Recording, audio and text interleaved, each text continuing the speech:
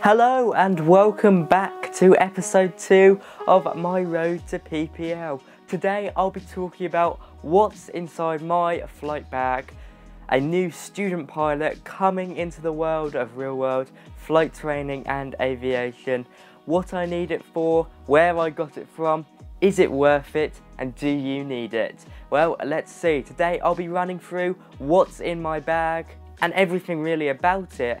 I'm going flying for my first proper flight lesson in a few weeks' time, so it'll be interesting to see after I've got my license, hopefully in a few months, if it's worth it. Hopefully this video looks better than the last one. I've sorted out my rig a bit, new microphone, cameras in a better location and better lighting. So make sure you put your thoughts in the comments. I'm very excited to go through my new flight bag that I've just packed, and I think by the looks of it I've got myself a bit of a bargain. I'll be showing you how you can get one of these as well. All the links are in the description. Before we get into this video, be sure to like, comment and subscribe to stay up to date with everything Microsoft Flight Simulator, aviation, flight training and everything in between really. But now let's get right into it. Okay, so here we are, here's my flight bag. As you can see, this bag's actually made for pilots, which means it has loads of fantastic little compartments for you to put your stuff in.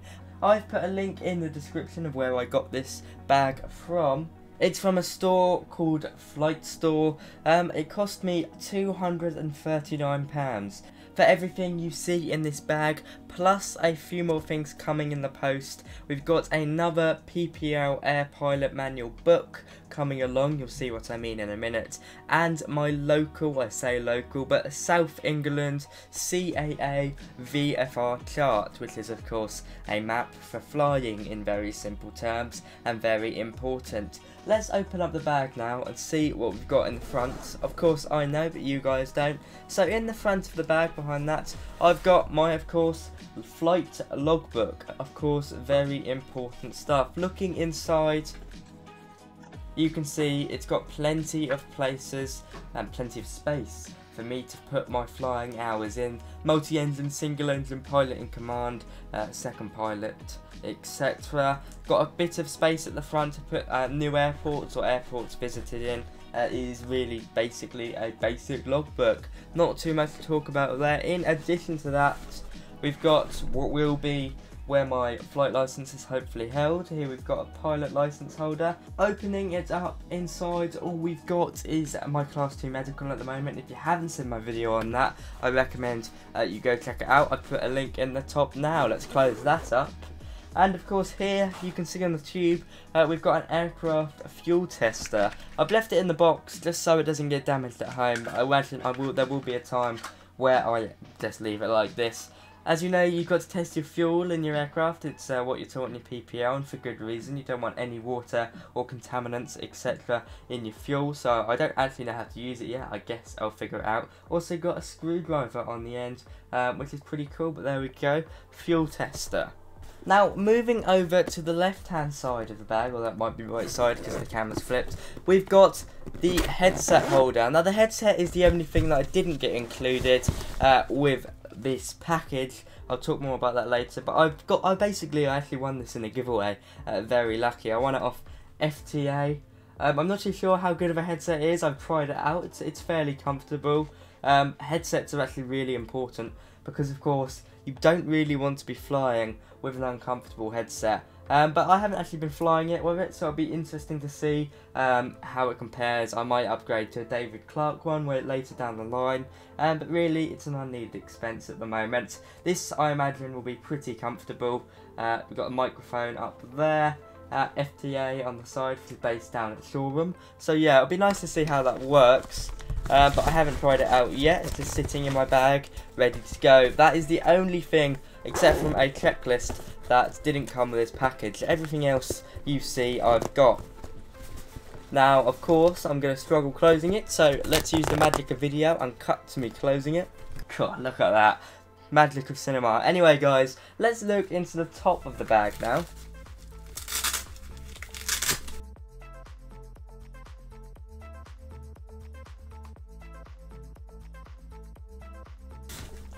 So here you go, here you can see the inside of my bag. It's quite heavy actually because I've got a bunch of books down there.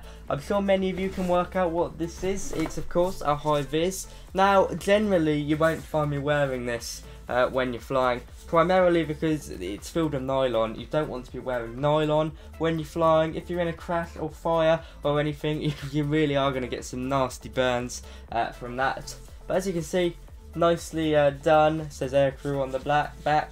But yeah, high-vis, only some airports require it. It's not going to be a massive thing PPL wise, and for good reason. I don't really want to end up in a crash for one, but in case I do, I don't want severe nylon burns sticking to me either.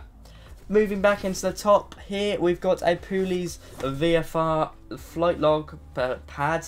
It's got, I don't know how many pages, probably about 200 of this. Let's take a look. I don't know if that's going to come into focus. You can see we've got pilot name, aircraft, date, from to distance and estimated distance.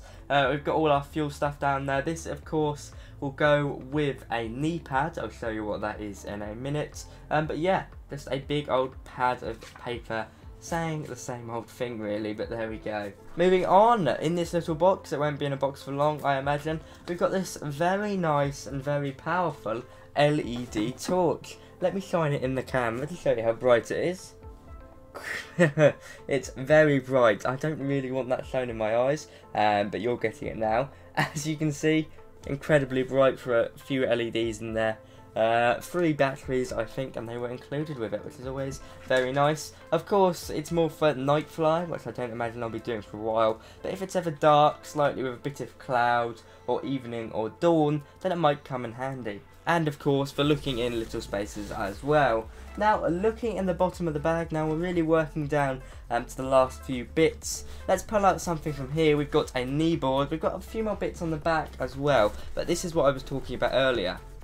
So here is our knee board. As you can see, it's got the bit of paper on. I put that on there to show you guys. This basically straps onto your knee, so when you're doing your navigation flights, which is in the later stages of the PPL, sounded a bit Australian there, don't know why. Yeah, this will be strapped to your knee. You can just wipe stuff down. Although, of course, I don't imagine I'll be using this straight away. I don't know, maybe I will be, maybe I'm completely wrong. But seeing as I've got to learn how to really fly a plane first, I think this will probably see some use later. Of course, you can take the paper off using this clip up here, and you get a very nice, it looks very stylish actually, I quite like it, but there we go. Moving on, we've got a basic Cessna 152 checklist. I'll be flying this aircraft not long. Hopefully I'll get some footage up, although for the first few lessons, understandably, I don't really want to be worrying about filming. But yeah, basic checklist. This wasn't included in the pack. Some packs do include them, but of course, seeing as everyone's going to be flying different aircraft, it's probably quite logistical to be able to go and offer so many options. These were about £5 second hand, and they do the job very well. Just make sure you get an up-to-date one, because they can be different. But of course, as they're external, they shouldn't be used as like the final word. Always refer to your aircraft manual. That seems to be the proper approach, but of course I'm starting out. Now you guys saw the books there. We're going to get all the books out, and I'm going to talk about the exams. So let's get them out now. So here we are, we've got all our books out now. I am missing one because that's in reprint, so that will be coming through the post soon. We've got flight training here, and that will just talk about the basics of flying training, the procedures you'll do, the procedures you'll learn, and everything like that. They're split up into pretty good segments by the looks of it. I've started reading through it. I already had this one actually, so now I've got 2 of them. But anyway, here we've got navigation, which of course comes in the later parts of your flight. I don't really want to put it on video because people can be funny about stuff like that. But yeah, there we go. You can see it's just talking about how to follow. You've got, of course, visual flight rules, stuff like that, but also tapping into using radios, VOR, etc. Human performance and limitations, that's the human side of aviation. And of course, all of these have their own multiple choice exam to a certain extent. You've also got the radio exam, which I can't wait to do. I really enjoy being on the radio, really fun. But yeah, all of these have got their own multiple choice exam. First one you've got to do is air law and meteorological conditions. I haven't got that one yet, but yeah, hopefully it'll come through the post soon. Communications, the smallest of all the books because VFR communications is relatively straightforward. and technical side of the aeroplane, which I haven't looked through yet. Principles of Flight is going to be a lot of fun. I might start reading through that one tonight, and then of course read it again through my training just for fun. There's all the books. They all have their own individual exam to a certain extent. And of course you need to pass all of them exams with a pass mark of 75% to be able to get your PPL, and I reckon most of you will find flight simulation builds a good foundation there. But anyway, let's put these in the back in the bag now, because there's so many and they're rather heavy. Right, final few bits in the bag now.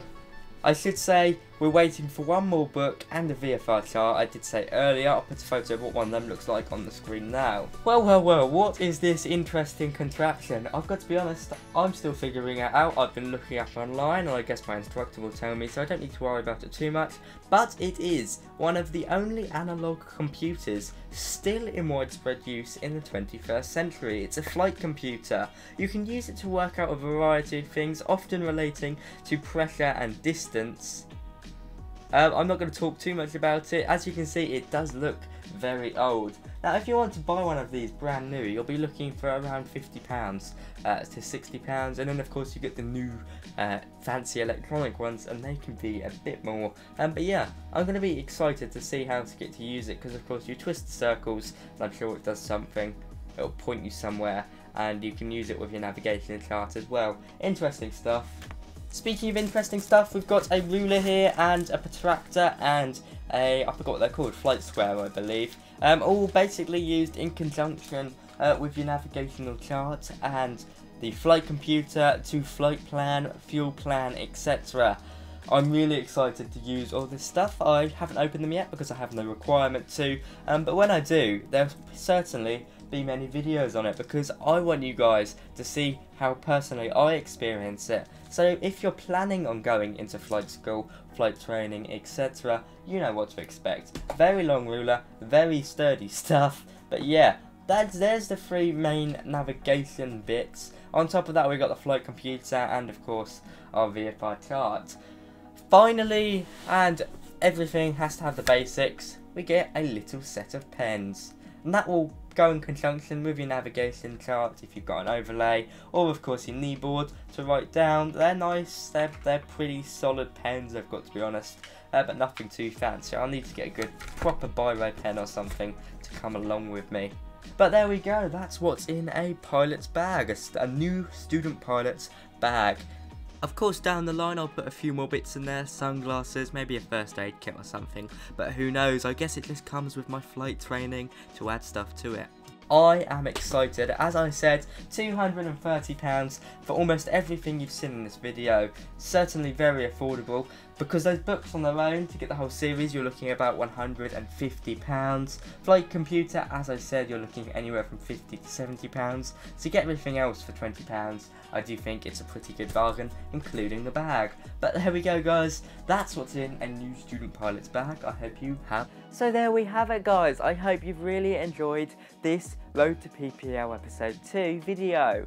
If you want to see more of these to stay up to date with everything you need to know about my flight training and potentially your flight training, as well as getting some nice tips on how to do it and experiences from someone probably in your situation, then be sure to hit that subscribe button. My world's not perfect on these videos, it might look close to perfect, but trust me, a lot of hard work goes into it, so your support really does help, I really do mean it. Anyway guys, from me today, thanks for watching and thank you to my first class channel members, but from me today, that is all, bye bye.